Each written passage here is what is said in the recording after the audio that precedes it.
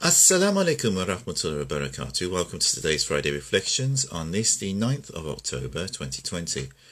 I hope everybody is well, wherever you're watching this from, that you and your families are doing well and are in good health and, things are good, inshallah. If that is not the case, then I pray Allah makes things easier for you, whatever those difficulties happen to be. Now,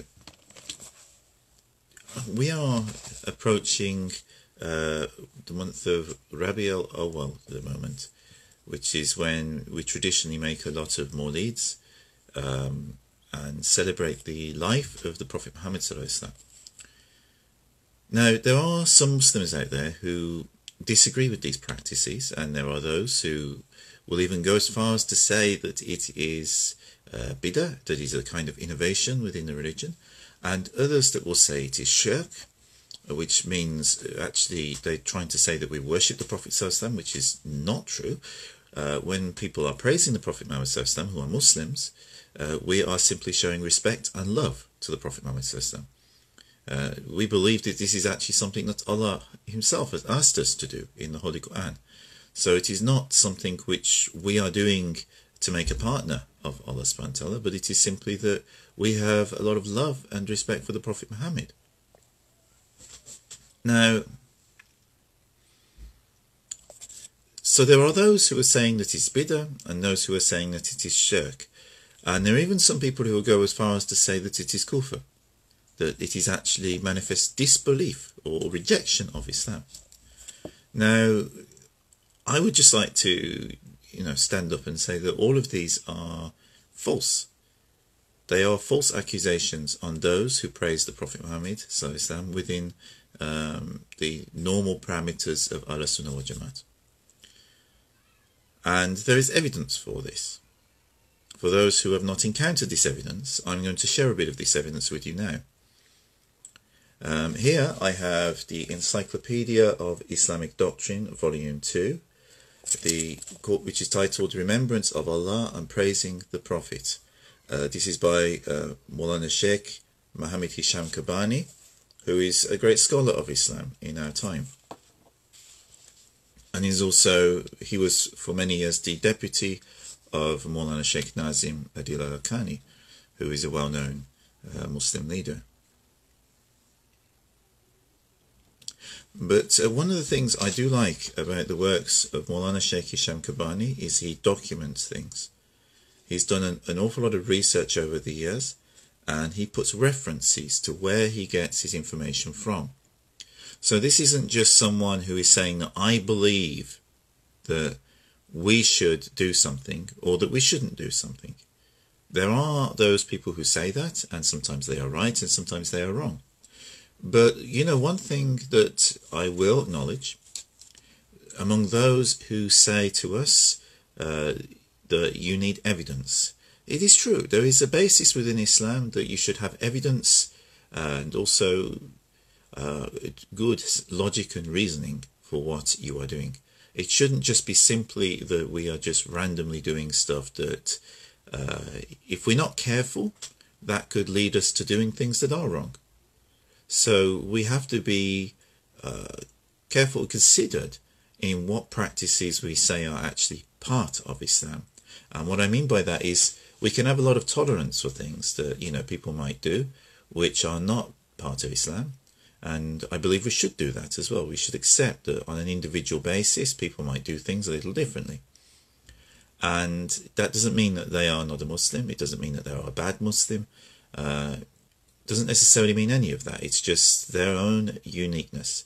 And as long as they don't say that those things are Islam, then as long as they're not something which is very obviously against the teachings of Islam, then we can allow it. But of course, if they start saying that these are essential practices that all Muslims should do, then they start to cross a line that we shouldn't cross. With regards to Mawlid within the religion of Islam, it is something that if a person doesn't do it, they are not committing a sin. As long as they believe La ilaha illallah Muhammadur Rasulullah, as long as they live their life according to the teachings of the Quran and the Sunnah, they are a Muslim. We can't say that they're not a Muslim, and there's nothing wrong. If they don't want to do Mawlid, if they feel a bit uncomfortable with it, or for whatever reason, maybe in many cases just people are busy, that is okay. But as long as they don't harbour a hatred towards people who do celebrate Mawlid, or think that people who do celebrate Mawlid are not Muslims, because then they are going to an excess in what they are doing. Islam allows a lot of things within parameters.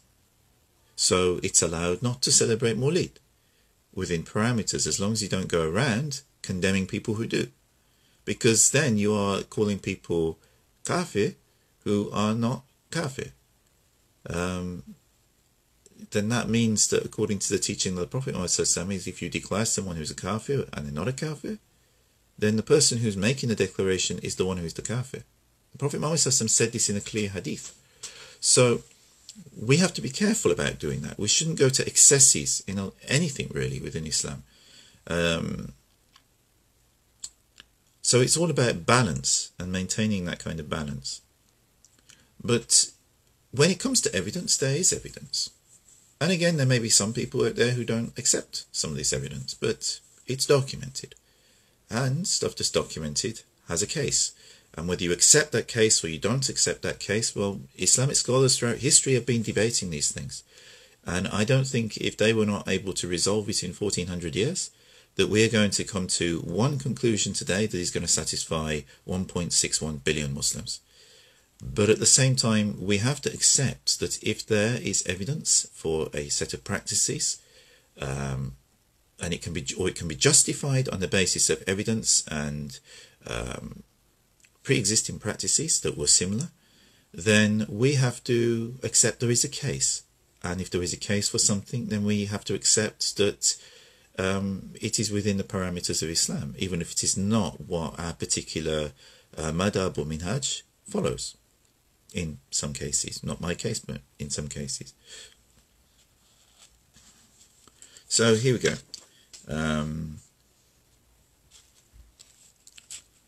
On page 76 of this book, which is 2.3, and it's titled Hassan ibn Thabit, the Prophet's Poet.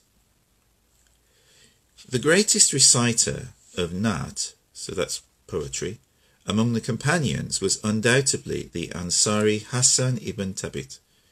His title was Shair al-Wusul, the Prophet's Poet, as reported from Aisha. Bayhaqi mentions two narrations whereby Hassan was either 53 or 60 when the Prophet Muhammad, peace be upon him, went to Mecca. He died at age 120, having lived 60 years in the time of ignorance, Jahiliyyah, and 60 years in Islam.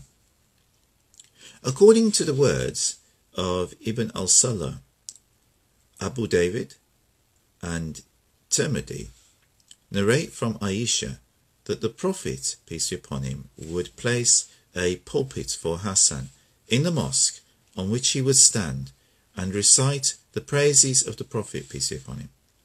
The Prophet, peace be upon him, said, "Verily, Allah supports Hassan with the spirit of holiness, as long as he praises or defends Allah's Messenger." The king of the Copts gave the Prophet, peace be upon him, 2 wives as a gift. The Prophet, peace be upon him, married one who became the mother of the Prophet's son, Ibrahim, and he gave the other one to Hassan as a wife. The following narration is related from Hassan ibn Thabit. I was a child of 7 or 8 years of age, who understood everything I saw or heard. One morning, I saw a Jew in Yathrib shouting, "O nation of the Jews!" They gathered around him, and I listened in. They asked, "What is wrong with you?"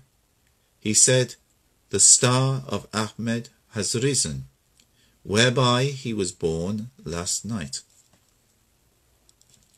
This foreknowledge is echoed among the Christians according to Ibn Abbas' report at the end of the first book of Sahih al-Bukhari.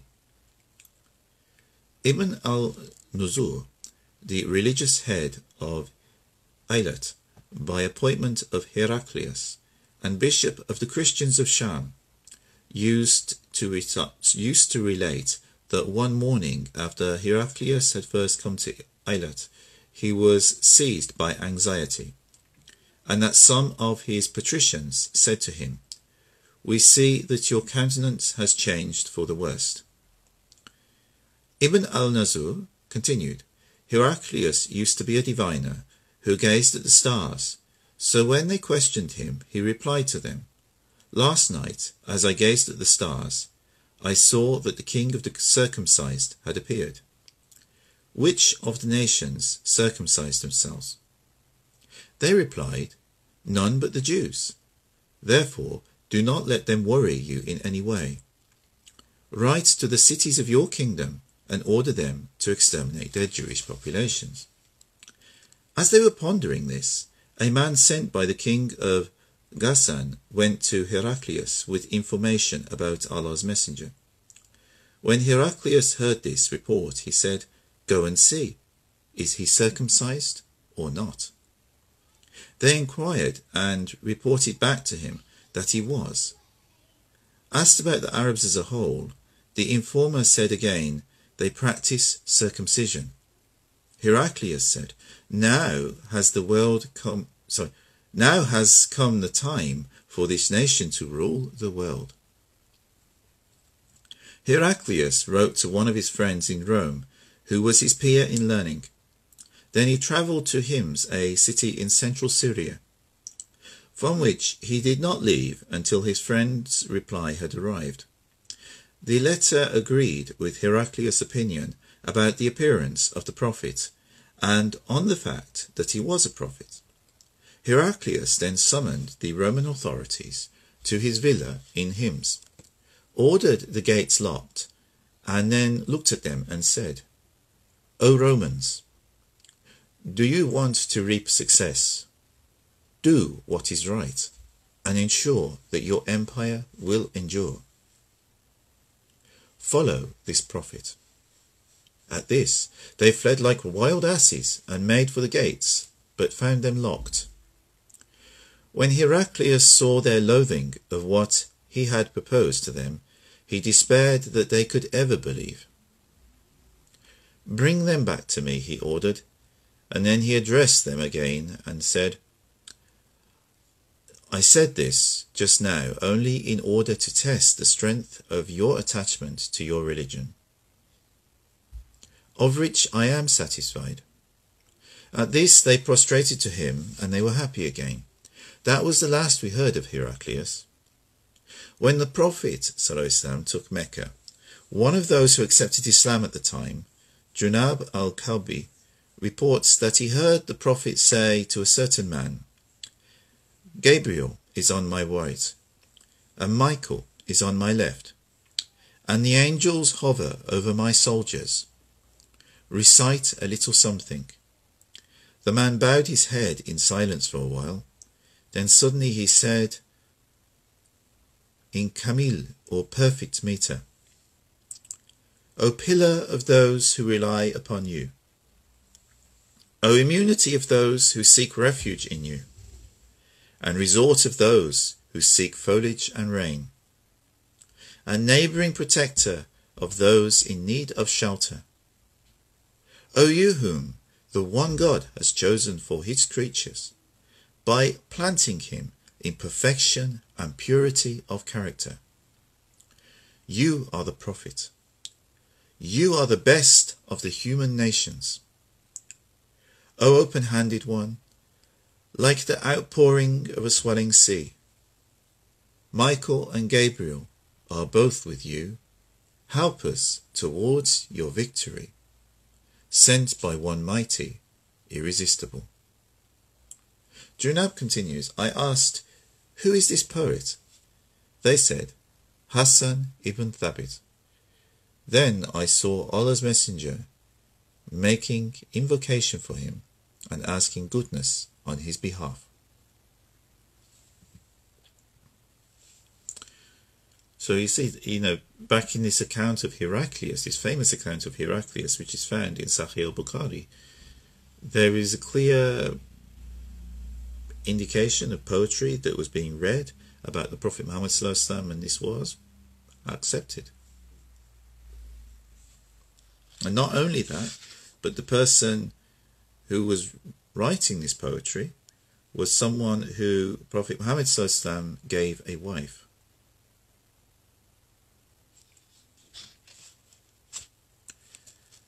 Then we've got the next little piece, 2.4. Ka'b ibn Zuhair's poem for the Prophet ﷺ. Ka'b ibn Zuhair, who was formerly an enemy of the Prophet ﷺ, composed his famous 58-line ode in expansive meter, which begins with the words Banat Suad, or Suad has left, to ask forgiveness of the Prophet ﷺ. The Prophet ﷺ forgave Ka'b and rewarded his Naat with the gift of his own mantle. It is said that his mantle was brought by Muawiyah ibn Abi Sufyan from Ka'b's son, and later preserved by the Abbasi caliphs in Baghdad until its occupation by the Mongols.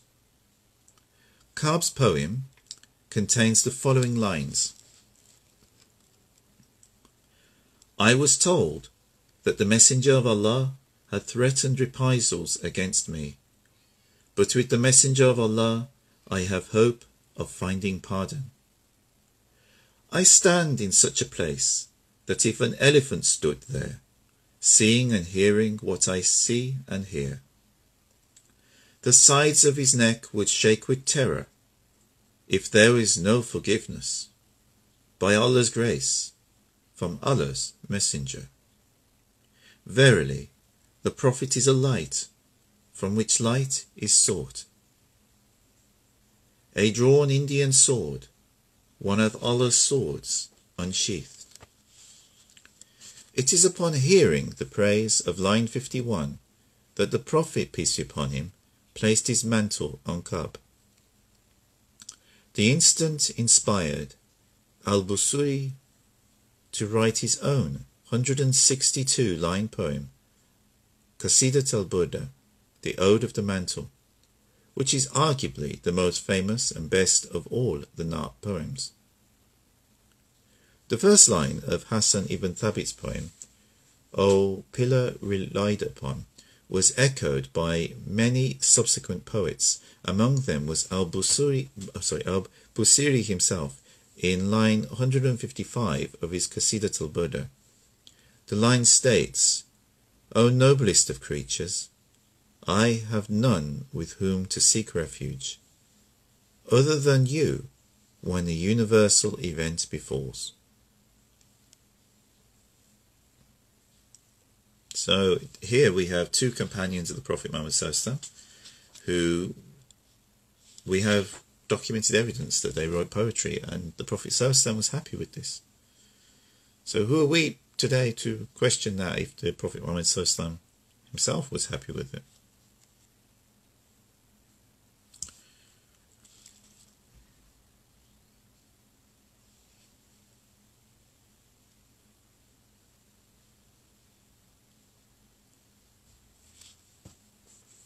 And then we have this account in 2.5, Sultan Abdul Hamid's poem for the Prophet ﷺ.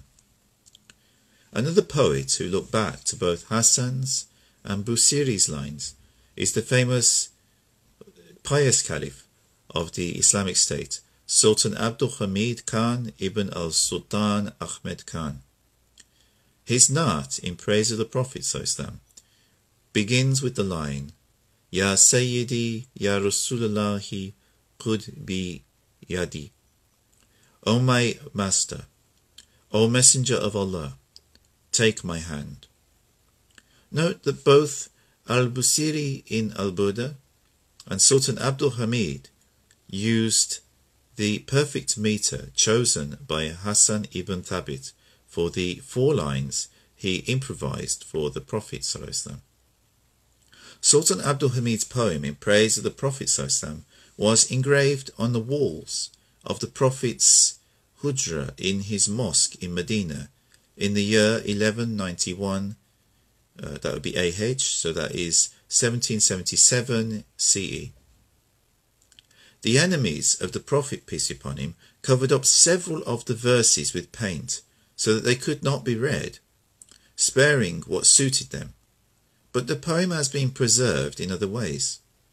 It can now be found in the book Mirat al-Haramain by Sabri Basha, the last Sheikh al-Islam of the Ottoman state. Also the Sheikh of Mecca, Ibn Alawi al-Maliki, reproduced it in his recent book, Shifa al-Fuad bi Ziyarat Qir al-Ibad, the healing of the heart with the visitation of the best of Allah's servants. Following is the text in full, with an asterisk indicating verses that were painted over. O my Master, O Messenger of Allah, take my hand. I have none beside you, nor will I pause to rely on anyone but you. For you are the light of guidance in everything that exists, and you are the secret of munificence and the best reliance. And you are, in truth, the helper of all creation, and you are the guide of mortals to Allah, owner of help. O you stand on the station of praise, singled out by the one who is single, who is not begotten and does not beget. O you from whose fingers rivers burst forth, so that he quenched the thirst of numerous army. Verily, if I am faced with harm and fearful injustice, I say, O Master of Masters, O my support. Be my intercessor with the merciful regarding my mistakes, and grace me with what eludes my heart, and look upon me always and ever with kind eyes, and cover with your favour my shortcomings all my life. Kindly bestow on me encompassing forgiveness, for from you, O my Master, I was never separated. I have sought as my means the elect one, the noblest of any that ascended the heavens, the secret of the unique one. O Lord of beauty, exalted is Allah who created him, for such as him in all creation I have never seen. The best of creatures, the apex of messengers, the treasure of humankind, and their guide to integrity. In him I have taken refuge. Perhaps Allah will forgive me. This is what I count on and firmly believe. Therefore, his tireless praise shall never cease to be my task, and the love of him sustains me in the presence of the Lord of the throne. Upon him be the purest of endless blessings, without cease, together with greetings that cannot be stemmed nor counted. And upon his family and companions, a glorious folk all, the ocean of forgiveness, the people of generosity and aid. Blessings and peace on the Prophet, his family, and his companions. SubhanAllah. I'm sure in the original language it's even more beautiful, but even the English translation captures the beauty.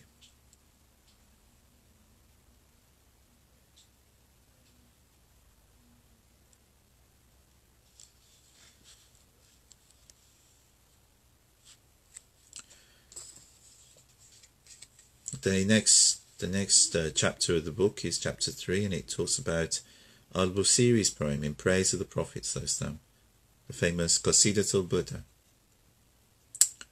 I'm not going to read that now, but this book, Encyclopedia of Islamic Doctrine, this is volume 2, which is talking about remembrance of Allah and praising the Prophet ﷺ.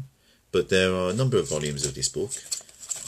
If you can get hold of a copy of it, I highly recommend it, because it does clarify a number of points which Muslims have been attacked on over the years by other Muslims who have a different view of the religion.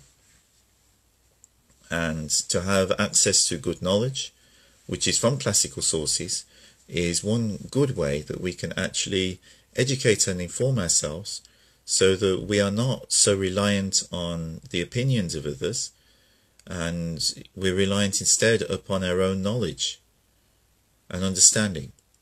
And then it's much more difficult for people to come along and shake our own iman or our own understanding and practice of Islam. And unfortunately this will happen. If we have knowledge of our religion, then it's very easy to be intimidated by someone who claims to have knowledge of our religion. And I mean, this goes for any subject, but when it comes to something like a religion and way of life, which is our way of practicing certain devotions and cultivating a way of understanding which is not only for this life, but actually affects our soul in its journey to the next life. Surely on this, we are going to want to invest the time to understand it properly, so that we're not shaken away from things which are beneficial for us, and that whatever we do practice, we understand what we're doing, so we don't feel, if anybody does say anything that says we're doing something wrong, well, if we understand what we're doing, we know whether we're doing wrong or whether what we're doing is right. And we know. And if we do something wrong, then we can make tawbah for it. And if we're doing something right, then we can feel comfortable and say, well, I know what I'm doing. You can't say that if you don't know what you're doing. So please, I do always encourage people to research these things yourselves, educate yourselves, and don't allow yourselves to be upset or manipulated by people who may have other agendas, or are just, if they don't have agendas, they have a faulty understanding themselves, which, it's not so bad if it's just a person has a faulty understanding, but if they have that and they're preaching to other people, this can be a problem, because they can upset the practices of other people, and they're benefiting from these things, and when they stop, then they start to be impacted spiritually in a negative way, and they start to feel more withdrawn, demoralized, maybe even coming away from the religion. So it's important that we do invest at least some time in understanding our religion, in actually doing some reading and research from good sources, and then we can protect ourselves from these negative influences which are impacting upon us. Now, I hope everybody will benefit from what I share, and it gives you food for thought, and you can go away and do your own research to build on what I have said, and also to check it, because I mean, and if I'm wrong, please inbox me and tell me I think you're wrong. I don't mind. The thing is, when you've not